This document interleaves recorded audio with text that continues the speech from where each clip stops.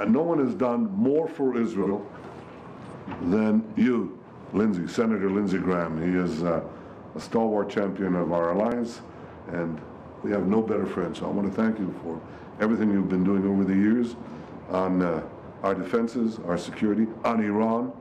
You've been a tremendous friend, tremendous ally. Thank you. Welcome. The eyes and ears of America is Israel.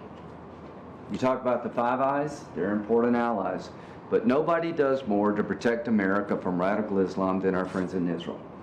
And I just want you to know, this sign says all you need to know about my trip. To every American, what happens with Iran matters to not only to America, but to the world. The worst possible outcome for the world is to allow the Iranian regime to acquire nuclear capability, because our Arab friends will not tolerate that. They feel far more threatened by Iran than they do Israel.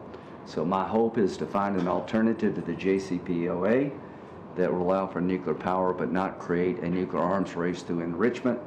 And that's the existential threat to the state of Israel and the world writ large. So what can you expect, my friends in Israel, in the next coming days and weeks from Washington?